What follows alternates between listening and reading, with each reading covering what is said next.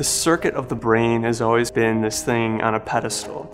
It is the largest, most complex circuit that we know of. Coming out of electrical engineering, that's kind of biased, right? Because I want to think of everything as a circuit. But it turns out that neuroscience truly is about electricity in the brain. It's about ones and zeros and waves.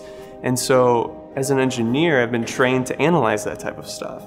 Someone who's just trained in biology is not really able to tackle some of the problems that could lead to therapies that an engineer could.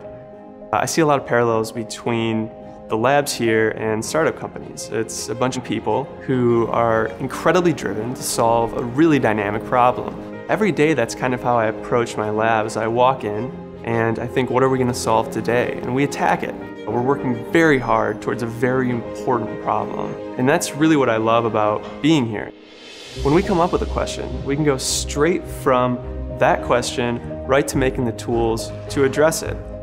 In my lab, I've been able to answer questions about movement disorders. How do we move? What goes wrong when we don't move? And the future of what I want to study has everything to do with that. But it also has to do with getting out of the lab and doing something that we don't often talk about in neuroscience, which is field work. And that's maybe going into extreme environments and understanding why normal people in extreme environments fail, and bringing those principles down here to sea level and understanding why diseased people in normal environments fail. And there's so many questions that we have to answer about it. From the brain, you can jump into artificial intelligence, the philosophy of mind, human evolution.